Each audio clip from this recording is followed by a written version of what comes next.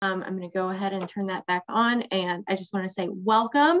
Thanks to everybody who's joining us for our next Nature 101 program. And today we're talking all about cicadas, which I'm super excited about. My name is Rachel Felling. I am a naturalist for the Zionsville Parks and Recreation Department. You can find me most of the time at the Zionsville Nature Center, which is now located within the library here in Zionsville, or out on a trail at a program, leading, a bird hike or an activity or a summer camp for kids. Lots of fun things. So like I said, we're here to talk about cicadas, and I am so excited about this. I did a big deep dive in the research, getting ready for this, and I'm super hype about it. So I've got everybody muted. Go ahead and keep yourselves muted unless you have a question. If you do, feel free to unmute yourself or put it in the chat, and we will just jump right in.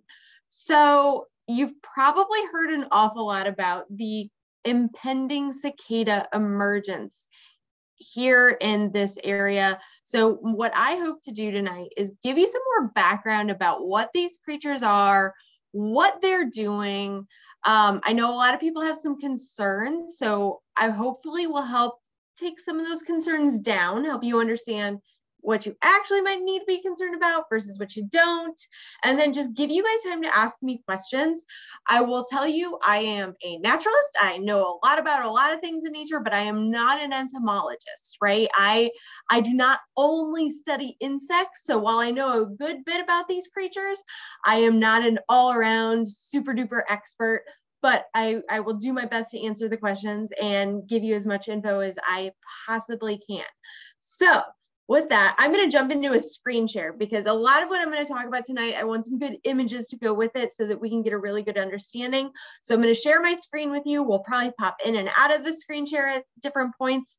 The chat for Zoom, for whatever reason, does not always show up for me really well when I'm screen sharing. So I'll try to remember to jump in and check it. But if I don't answer your question right away, I promise I will get to it eventually.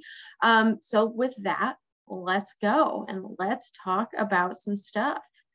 Why are we not showing my PowerPoint as an option here? There we go. All right. So hopefully you all can see this. I have my, my cicadas here up on the screen. So let's talk about these cicadas. So they're insects. That's number one thing to get out there. These are an insect. They come out in the summer. We're familiar with our annual cicadas, and we'll talk a little bit about the difference. So we have cicadas every single year, okay? They are often called the dog day cicadas. There's actually a whole bunch of different species out there, but we are most familiar with what we refer to as the dog day cicadas. So think hot summertime, you're hearing something up in the trees, the buzzing. Those are our dog day cicadas. You've probably found these before. So in the image on the screen, you can see the difference here. We've got these big green guys. These are the annual cicadas. I bet you found these in your yard or out at the parks. You probably found the exoskeletons of the nymphs, which I'll talk about that a little bit more here in a moment. But this year, 2021, is the year for the emergence of our 17-year cicadas. They live a 17-year life cycle. We're going to go through it in detail in just a minute. But I want you to understand that these are two different things. The cicadas that we see normally in the summer will still be here. But in addition, we're going to get our 17-year cicadas as well. So the 17-year cicadas, you can see they are, they're smaller. They have these red eyes and black body. So the dog day cicadas, or our annual cicadas, they are green, they're a little longer, they're a little wider, their faces, their heads are like stout compared to the annual ones. But the size difference isn't huge. It's maybe a half-inch difference in size, not a giant difference, but they are two different things. We will still see our annual cicadas this summer. They'll probably emerge a little bit later in the summer. They tend to be more later June, mid-June to later June, and then on into July, August. That's why they call them dog days, right? Dog days cicadas, right? The dog days of summer. So we'll see both of them this year. That's exciting. All right, let's keep going here. So the 17-year cicadas throughout history, they've been coming up every 17 years. This is not the first time. There's a lot of hype about it right now. We're seeing a lot of news stories, a lot of really like clickbait type articles that these are coming out. This is not new though. 17 years ago in 2004, they emerged. I don't know if any of you all lived here in Zionsville in 2004, and if you noticed what it was like then. I did not live in Zionsville then. I lived up in northern Indiana, so I can't really speak to what it was like in our area then. I can tell you northern Indiana had a lot less of them, and we'll look at a map of emergences later, and you'll see it's central to southern Indiana is where it's going to be heaviest. I do recall that summer, the summer of 2004. Think back to the summer of 2004 and what life was like then, if you can remember it. I was a lot younger, and let's see, George Bush was president, right? And, you know, life was just a lot different then. And I remember that summer going on a canoe trip through Turkey Run State Park on Sugar Creek, and just being absolutely dive bombed by the 17-year cicadas in our canoe that summer. Like they were everywhere. So I don't know exactly what it'll look like here, but we'll get into that a little bit more later. Throughout history though, they've been emerging, right? This image that's on the screen now is pulled from a 1923 image from the Field Museum in Chicago. That was the oldest image I could find. The oldest written record of the periodical cicadas coming out actually comes from the early 1600s, recorded by the Pilgrims. Were they happening and coming out before that? Sure, yes, this is something that's been happening for millennia. And there's some really interesting stories through Native American records, which weren't necessarily written records, but oral traditions, oral passed down stories of cicadas emerging throughout history. And they were considered a food source and made for a bountiful summer for some indigenous cultures. And we'll talk a little bit about cicadas as food in a bit. So there are definitely historical records. This is not a new thing. This has been happening for hundreds of years, thousands of years. These cicadas have been emerging every 17 years. So don't let anybody make you believe it's new. All right. So before we get any further, let's be really clear about what a cicada is and what it is not. A cicada is not a locust. When I was a kid, my dad used the term locust when he was talking about cicadas. He used it, and I've heard other people use it interchangeably. Locust, cicada. I didn't know the difference for a long time. Locusts are not cicadas. We don't get locusts here. Locusts are something that are more, you hear about them a lot in Africa, parts of Asia, and people get afraid when they hear about the cicada emergence and if they associate it with locusts, because locusts will often come in big swarms and destroy agricultural areas. These cicadas are not going to do that, okay? They will not do that. They are their own thing.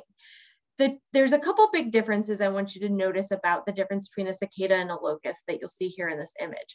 The top image is a locust. It is in the grasshopper family. It looks like a grasshopper. They're bigger usually, but they're two different kinds of creatures, right? The cicadas are stouter, they're more fat, they don't have those legs for jumping, they're gonna do more flying, they're not the best flyers, but they can fly, they're gonna crawl up surfaces, they're not gonna jump. But the big difference that I want you to be looking for with these are their mouth parts. So a cicada's mouth part is like a straw. It is designed for sucking because that's what cicadas do. They suck sap out of roots of trees. They are not chewing leaves. That mouth part, look at it as it goes down. It's hard to see kind of in that image, but you can see it a little bit even in the original image, comes down like a straw. They are not chewing anything up.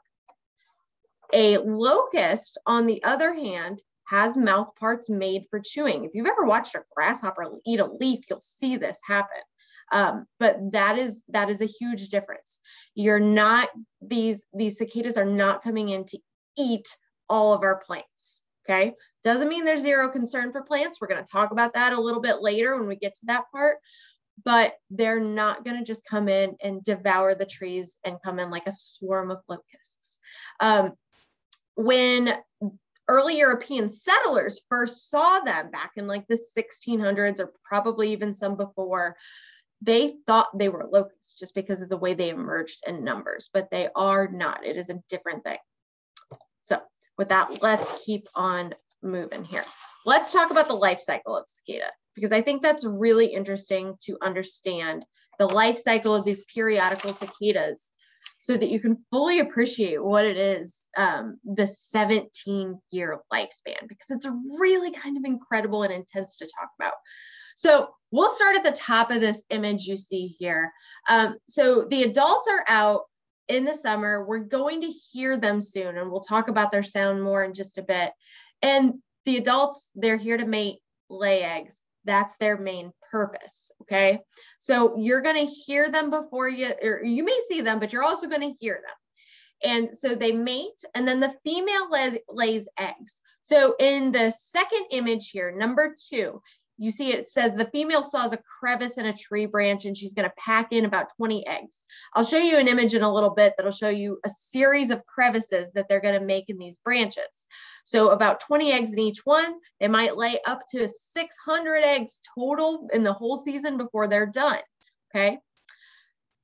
About a month and a half to 2 months later, those eggs are gonna hatch. These tiny little nymphs, baby cicadas, are gonna fall out down to the ground, and then they're gonna burrow into the soil, and they're going down to the tree roots.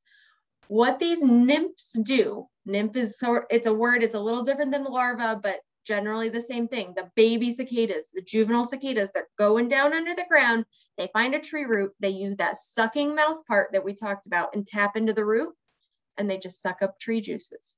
And they do that for 17 years. They're not dormant for 17 years. They're just simply down on the ground, sucking up that sap, living their life, hanging out underground for 17 years. You'll see on the image here that says 13 or 17. There are 13-year cicadas as well, but what we're gonna see this year are 17-year cicadas. So they just have a different life cycle. Some of them emerge at 13. There are even 11-year broods. The brood that we're seeing this summer are 17-year cicadas, okay? So as they're down there sucking on those tree roots for years and years and years, they're going to molt a few times, 4 times in fact. And so what molting means is they shed their exoskeleton and they come out a little bit larger each time. And then eventually when they get to that 17-year mark, after they've been down for 17 years, they will use those front legs to dig back up towards the surface of the soil. So you might right around now be seeing little holes, about 1/2 inch big holes forming in your yard, or maybe in some of the parks here around Zionsville. These little these nymphs, they're making their holes, getting ready to emerge. They're not ready yet. We'll talk about what makes them emerge shortly here, but they're getting ready. And once they get to the right temperature, that's the big signal, is temperature to emerge. They're going to climb out. They're going to molt their exoskeleton. So they're going to shed one last time. And those sheds of the exoskeleton, I think we're all familiar with finding from our annual cicadas yearly. You find the weird little thing stuck to the side of a fence or a tree, where the cicada emerged. And then after that last molt, they will be full-fledged adults. They'll have their wings. Before that last molt, they do not have wings, and that's what still makes them a juvenile, an actual nymph rather than an adult. They'll have their wings, they'll be ready to reproduce, and then they'll start singing, and they'll mate and, lay their eggs, and this whole cycle will start over again. So every 17 years that happens. In the in-between, they're hanging out underground, just drinking tree sap, not doing much at all, okay? So that's what we're about to see, is this whole emergence happening. So let's keep going and let's learn a little bit about what these broods mean, because I've used the word brood more than once and I want you to understand that. So there's a few different species of cicadas out there. Most of the cicadas that come out in these big broods are one species. A brood just means one group that are all on that same life cycle. So you may have seen a lot of talk about brood X. That's what we're about to experience here. That is a whole group that are on that same 17-year cycle. So in the yellow on this map, which you see covering most of Indiana, part of Ohio, down, this map doesn't show Kentucky, but I've seen stuff from Kentucky down into Tennessee, and then out east, West Virginia, Maryland, Delaware, Pennsylvania, and parts of Northern Virginia are all going to see this emergence of 17-year cicadas. The other colors are other broods. So, for example, last year in 2020, where you see orange kind of on the border of, what is that? Virginia down through parts of West Virginia, that brood, brood 9, because these are Roman numerals. X is the Roman numeral for 10, right? So we're calling it brood X, but it's brood 10. Brood 9 emerged down there last year, okay? We're hearing so much hype about brood X because it is the largest brood by, it spans a lot of space, but the numbers are the highest. So if you look at the key on the right side, brood 13 will then emerge in 2024 up into like Northern Illinois, Southern Wisconsin, part of Iowa, maybe a little bit of Indiana, but it won't be as densely populated. So that's what we mean when we're talking about broods. This is not the entire East Coast. We're just really fortunate to kind of be in the epicenter of it here in Indiana. I mean, look at Indiana on that map. It's very much yellow. And then out into the mid-Atlantic area, Maryland, Pennsylvania. And I love this because I also lived in Maryland for years. So like, I feel like I'm just meant to experience cicadas in the places that I live. So it's a really cool thing that we're about to see here. All right, so let's keep moving here and keep talking about the cicadas, and let's talk about the emergence because it's coming soon. We have not had it yet here in Indiana, but it is on its way. So what makes them emerge? How do they know when to come out? First of all, they can tell the cycles of the year due to the changes in the chemistry of the sap from the tree. I read about some experiments that scientists did where they kept these cicadas in a lab and simulated the seasonal changes in sap that would happen.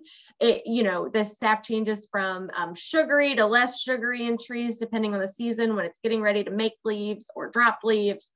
And they sped it up, and when they replicated other years in labs, like they replicated 2 years over the course of 1 year, the cicadas emerged. So they are actually counting the years. Somehow scientists aren't totally sure how, but they are counting it. But we know we've got the 17-year mark here. And so how do they know when to come out? Why are they coming out when they do? Because it all happens kind of at once. And the big key is a soil temperature of 64 degrees. This is not air temperature or even just the ground, the surface. It's down in the soil an inch or two. I could not get the exact depth at which soil temperature is measured for this purpose, but it's a soil temperature of 64 degrees. You can kind of calculate this by looking at some running 3-day averages. We have not hit a soil temperature of 64 yet. We have had surface temperatures of 64, we've had air temperatures of 64 or higher, but the soil itself is going to stay cooler longer, and we haven't hit it yet. A couple weeks ago, the entomologists, the people who study insects, were kind of predicting we were going to be there right about now. But then we had this cold streak that we're still kind of coming out of. So we have not gotten there yet. Looking ahead at the forecast for the next week to 2 weeks, I really think that we're going to get it probably by the end of next week, maybe the following week, we will hit that. So what you see now, though, are these holes in the soil. And sometimes if you get lucky, you might find the little nymphs sticking their little faces out. They're kind of just hanging out and waiting. They know it's almost time, but they're not there yet. And what's going to happen is once we get that soil temperature warmed up, and some areas will warm up a little faster than others, depending on tree cover and things like that, they will start to emerge. So let's talk about the numbers. The whole brood X is thought to, we're expecting over 1 trillion cicadas in the state of Indiana, just in the state of Indiana. Not even talking about Ohio, Maryland, West Virginia, any of those other places. 1 trillion cicadas in Indiana. 1 trillion is a number that is like incomprehensible to me. I don't know how to process that number. So let's break it down. They might come out and look like this. I love this image of a bunch of them crawling up the side of a brick building. 1 to 2 million an acre, which breaks down to 25 to 30 cicadas per square foot may emerge. Okay, so square foot, you can think about that, 25 to 30 of them per square foot. Will everywhere in central Indiana have this many? No. So how can you kind of guess, oh my gosh, are we about to be covered in these things or no? So one of the easiest ways is, was the area covered in them 17 years ago? And you may not know. Not all of us, in fact, I would guess that most of us didn't live in our same spot 17 years ago. Some of you may have. So if 17 years ago you were swarmed in cicadas, you're probably going to be swarmed in cicadas again. If you didn't have any cicadas 17 years ago, you probably won't have any now, unless there were like major reforestation efforts going around nearby you, in which case they're probably going to slowly sort of inch towards that area. So, you know, when I think about the landscape of Zionsville, I've been here for 5 years and it's changed a lot. I've seen a lot of houses go up, a lot of businesses go up, but it's not like we are deforesting areas for most of the building that's happening in our area. Much of it is happening on old farm fields, okay? So for cicadas to prosper during that 17 years underground, we know they need to feed on tree roots, so they need to have access to trees and tree roots. If you are in an area that was previously just farm fields, you're not going to have the cicadas there, right? Because there weren't trees there. Now there might have been some fence rows with trees in them in between those farm fields that have now been transitioned to housing developments and things like that. But so you might have some, but it's not going to be a full on huge emergence. As you travel towards southern Indiana, we tend to see more dense forests. I'm thinking like as I'm driving down towards Bloomington, Columbus, more dense forests than you tend to see in northern to central Indiana. So the cicada emergence down there is probably going to be much, much thicker.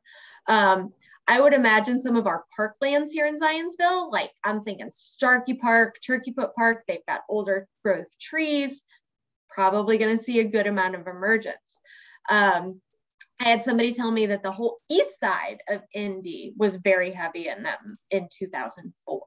So we'll sort of see what's going to happen. Nobody, you know, I don't know for sure because I wasn't here and I've talked to a few people, but a lot of people that I know here weren't here 17 years ago. Do you need help?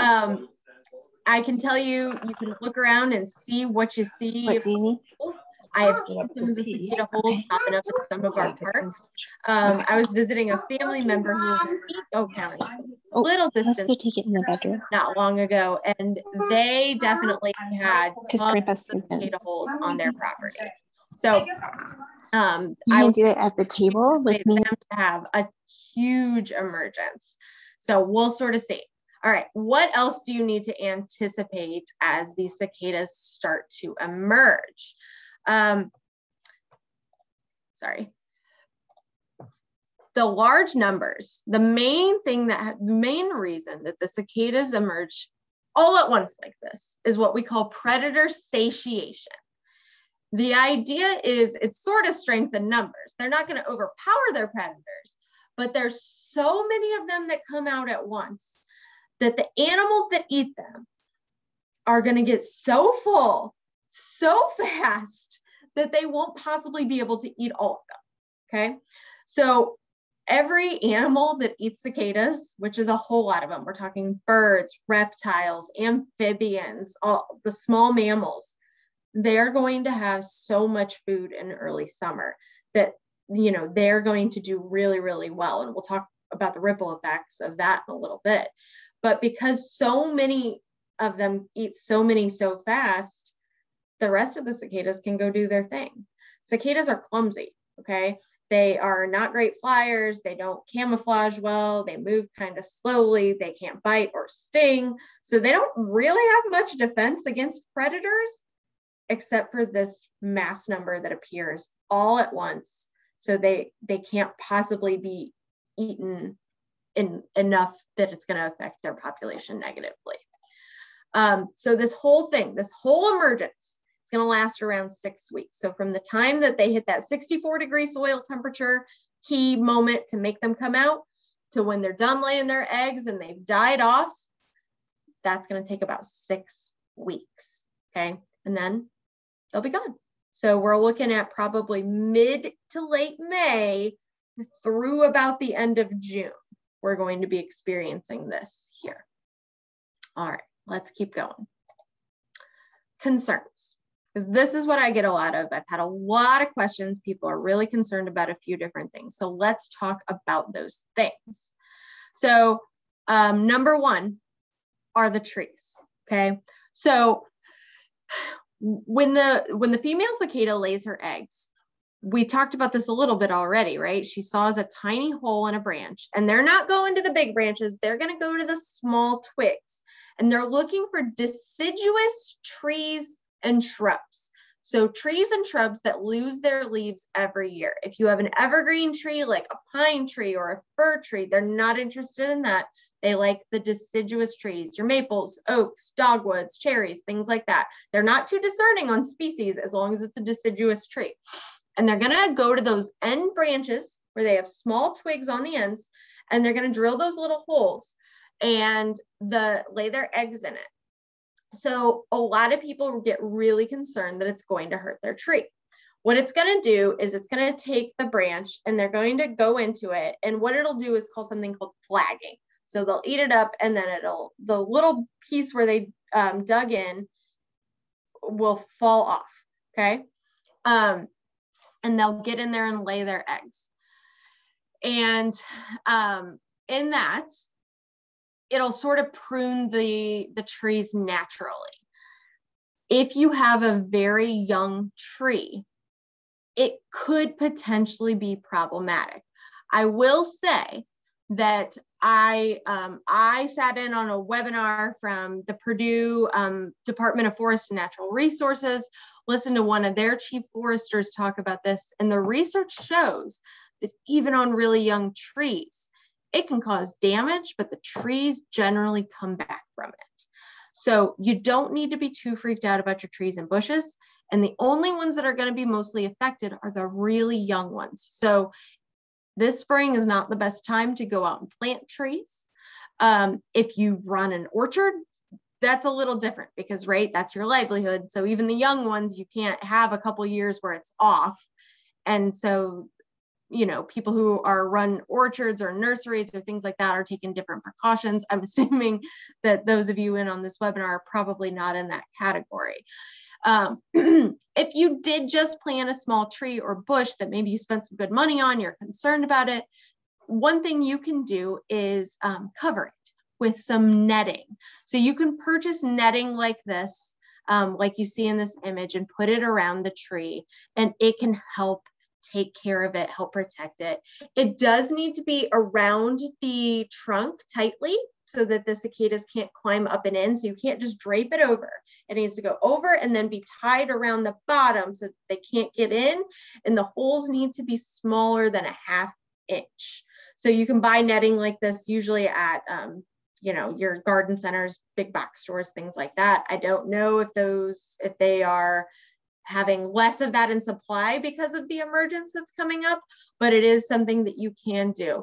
But again, the research shows it's basically just a pruning for your tree. Your tree might not look the best for a year or two, but the research shows they do come back. It's not permanent damage. Remember that these cicadas in these trees have had these relationships for years, millennia, and a little bit of pruning can often be good for a tree. So hopefully that helps quell some of those concerns. If you have questions about it, throw them in the chat and I will do my best to answer them further. All right, what else? The noise. That's another concern. The cicadas are gonna sing really, really loudly, and they're singing to attract a mate. The males are the ones singing. So the noise hits about 100 decibels. Now, I don't know how many people really understand what decibels are, but that is the equivalent to standing next to a motorcycle. And a leaf blower or a lawnmower, about 85 decibels. Okay, so it's louder than a leaf blower or a lawnmower, about as loud as a motorcycle. And it's actually kind of cool how they make their sound. We often think about how crickets make their sound, right? By rubbing their legs together, they make that sound. I'm not going to try to imitate it. But what the cicadas do is a little different. I'm going to pop out of the screen share for a second, actually, to show you this. Their abdomens of the males have what's called a tymple membrane, and it's like this, a bendy straw. Okay, so it pops out and then squeezes in, and as it compresses, rubs those things together to make the sound they make. And when they do it fast enough, it sounds kind of like a clicking sound. So you can imitate it with a bendy straw if you want to get an idea of what that's like. They're not rubbing legs together like a cricket. They're actually sort of pulling in air and pushing it out through that organ that makes that sound. And again, it's just the males, and they're doing it to attract the females. It's all about finding the females. What happens to the cicadas after 6 weeks? Oh, yes, we're getting to that. We're getting to what we're going to find on the ground. But yes, they do die at the end of the life cycle. So let me pop back into my screen share. So the noise is one. I read that it's recommended that you don't expose yourself to sounds of 100 decibels or more for more than 15 minutes. So it is going to be loud out there once these guys all emerge. Maybe not the best time to be planning an outdoor wedding. I read about a small college. I can't remember which one it was. A small college in Indiana. It wasn't Marion. That's gonna bug me. That they moved their graduation ceremony indoors. They were gonna do it outdoors because of COVID, but then somebody remembered how loud the cicadas were at their outdoor graduation ceremony in 2004. So they decided to move it indoors to like an auditorium instead, because it's just gonna be that loud. All right, what other concerns? Can my pets eat the cicadas? So I should have started off this section by saying, first of all, they do not bite, they do not sting, they cannot harm you in any of the ways we think of insects harming us, okay? They're loud, they can harm you, and by that way, they're gonna be annoying, but they are not gonna bite or sting, they are harmless. So can your pets eat them? Yeah. That's not going to hurt them. It's probably good protein. Obviously, I'm not a veterinarian. If you have a pet with some special concerns, talk to your veterinarian. But it's not gonna, they're not going to get poisoned. They're not going to get bit. They're not going to get stung. All of the animals out in nature are going to be eating them in mass numbers, right? Think of our birds, our raccoons, possums, even the squirrels and things like that that typically don't eat insects will eat them because there's going to be so many. So if your dog eats some, if your cat eats some, it is not the end of the world. They will be out there. But one final concern, which was asked in the chat, will there be lots of dead cicadas? Yeah, the answer is yes, there will be. So after they lay their eggs, then they die. That's the end of their life cycle. They're gonna die, and when they die, they're gonna fall to the ground. So I've read some accounts of people using snow shovels to like scoop them and move them away. I doubt most of us will experience that dense of cicada carcasses. It's not impossible, but you know, there are plenty of creatures that will still be eating them once they're dead. So that is, you know, a concern. It's unlikely that it's going to be in mass numbers. It actually, their decaying bodies are going to put a huge amount of nutrients back in the soil. So it's going to help the soil too. So hopefully I've addressed some of the concerns. Okay, but let's talk now that we've talked about the concerns. Oh, one thing I forgot to mention now that I'm looking down at my notes. When do they call? We talked about their noise, right? 10 a.m. to 5 p.m. They like the warmer part of the day. That doesn't mean that nobody's going to be out there singing at 8 a.m. It also doesn't mean that there won't be anybody singing at 7, but that 10 to 5 is the hot spot of the day. So, you know, if you need to do something outside and you don't want to deal with their noise, try to do it at the end of the day, later in the day. That's when you're going to have your best opportunity. How long does it take for them to decompose? I don't have an exact answer on that. I would guess within a few weeks, especially in the heat of the summer, it'll be gone. It might get a little stinky and gross for a little bit if you're in a really dense wooded area, but it shouldn't be anything terribly bad. All right, let's talk about some of the upsides now that I've spent all this time talking about the things that you might be concerned about. Why is this cool, right? So one, that predator satiation we talked about, the fact that so many things are going to eat them. The image that's on the screen now is a copperhead, and it's eating one of the annual cicadas. You can see it's green. Everything will eat these cicadas, everything. There's a really awesome clip from one of the old Planet Earth episodes narrated by David Attenborough, where they show some of the animals after a cicada emerges, just kind of sitting around like, because they just can't possibly eat any more. They're going to be stuffed. It's going to be like Thanksgiving dinner for a few weeks for all of the animals, you know, or like, you know, if you ever go to a buffet and you think, oh man, I'm going to eat all of this, you just stuff yourself. That's what's going to happen in nature because of these cicadas. But that has ripple effects. It's not just going to be great for the animals that directly eat them. Think about this snake, for example. Copperhead's maybe not the best example of this specific thing, but snakes in general eat a lot of bird eggs and young baby birds. So this year, instead of having to crawl up in the tree and fight to get into a nest and work really hard to eat those baby birds, snake's going to eat a bunch of cicadas. And snake's going to get full eating cicadas. So more baby birds will be able to make it to adulthood, and meaning more birds. These kind of ripple effects are going to happen down the chain. But you might also get more predators that do well, right? Like our foxes. You know, if the mom fox has all these young cicada or all these cicadas to feed her babies, maybe more foxes make it. So it'll balance itself out eventually, but it's got really awesome ripple effects throughout the entire ecosystem, which is really cool to take a look at. Now, here's the next one that I think is really interesting. Food. People eat cicadas as food, have for thousands of years. You can eat them. I am not a doctor. I am not a chef. So I'm not going to give you all the advice on how to prepare them. I will tell you that there are some very interesting recipes out there that you can look up if you are into this. If you have any desire to eat cicadas, here's what I'll tell you. For one, they're arthropods. If you're allergic to shellfish, you are likely to have a reaction from eating a cicada or any other insect for that matter. People eat crickets in different parts of the world, grasshoppers. They are all related to crustaceans. You know, so if you're allergic to shrimp, crab, lobster, you might be allergic to cicadas too. So just exercise that caution. If you're going to eat a cicada or any other insect for that matter, you don't want to be picking up the dead ones off the ground and eating them, because once they're dead and on the ground, they're starting to decompose. There could be different bacteria and things involved that could make you sick. You want to prepare them by taking them live. You put them in a freezer, that kills them, and then you can prepare them to eat them.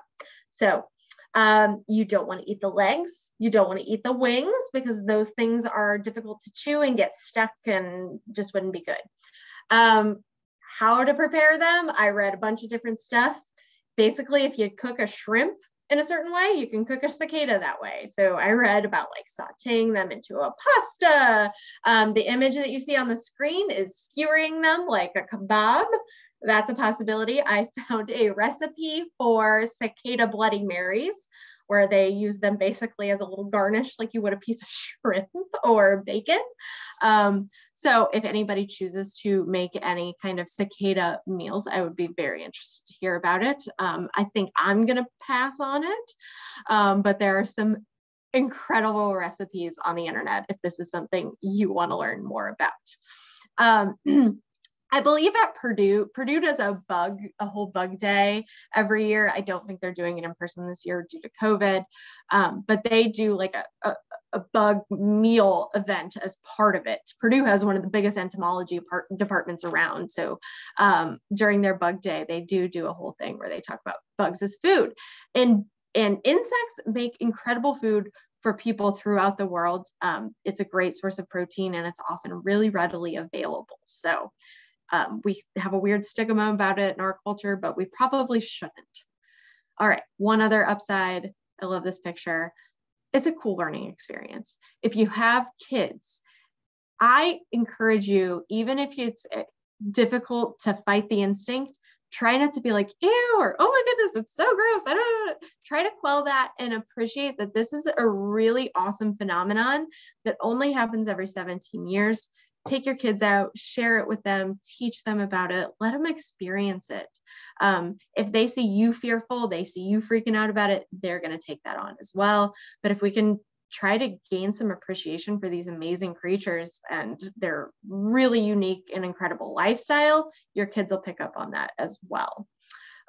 So with that, I would tell you to enjoy what's about to happen this summer.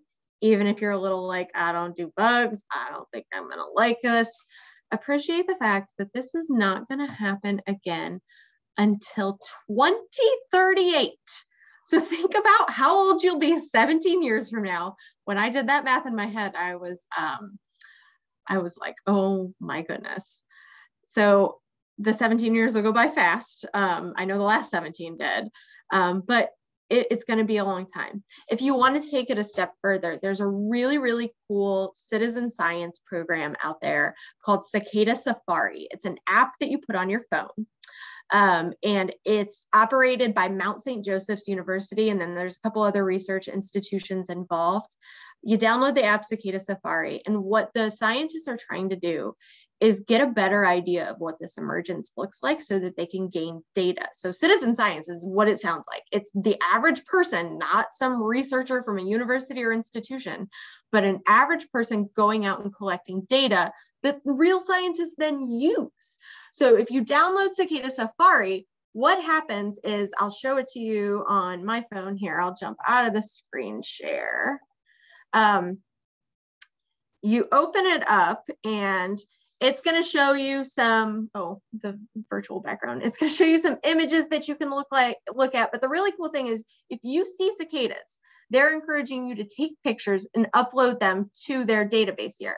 I'll show you the map, and then you can look at what is happening around you and where cicadas are emerging. And if you can continue to do this when you see them, it gives the researchers really good information. So again, this app is called Cicada Safari. It's a free app. And if I click on this, I can see pictures of what people are finding. So this is an image of a nymph sitting in the soil. It's not quite ready yet. And that's what I see looking all over in the pictures that are in our area. Now, if I move the map south, once I get into southern Kentucky to Tennessee, they are starting to see the very first of the adults emerging. So that will be coming for us probably in the next week to 2 weeks that we're going to get that too. So think about it, it's a little further south, it's a little warmer down there. They're moving a little faster through the season than we are here in central Indiana, but it's coming. So Cicada Safari, if you have kids that would be into it, on the 7th of the month, which is a Thursday. It's the day after school gets out. We're going to do a cicada safari program of our own that afternoon at Starkey Park. So feel free to sign up for that. We're going to go out for a hike, see if we can find some of these cicadas. We'll upload the pictures that we find to the app so that hopefully we can help contribute to the research. And it'll be a really good time. And we'll talk all about the life cycle and stuff. And it's more for the kids. So with that, that's kind of the end of my spiel. I hope I quelled some concerns. I hope I gave you some new information. Who has questions? You can put them in the chat. You can unmute yourself. I know people probably still have questions, so feel free to ask them. Really? Nobody? Somebody said they downloaded the app. That's awesome. I love it. Do it with the kids, take pictures. And you know, if you come up with a question that you can't think of, you know, that I didn't cover tonight, you can always shoot me an email, send a message to the Zionsville Nature Center's Facebook page, and we'll try to answer it. And we'll go from there. How do they breathe underground is a question that was asked. That is a good question that I don't have a full answer to. I will tell you that a whole lot of creatures, especially those that burrow, do not need the level of oxygen that we need. Even if you think about like hibernating turtles and frogs, when they dig under the ground in the winter, they need a lot less oxygen than we do. It's not something that we, with our body's needs, could do, but other creatures can. That's a good question that I don't know all the details to, though. So there is still oxygen under the ground, though. All right, friends. Well, thank you all so much for joining me. I'll hang out for just a minute here. If anybody has any other questions they want to throw in the chat, I appreciate everybody showing up, and happy cicada searching. I can't wait. You know, if you find a good one, post it. I'd love to see them. All right, guys. Thanks so much.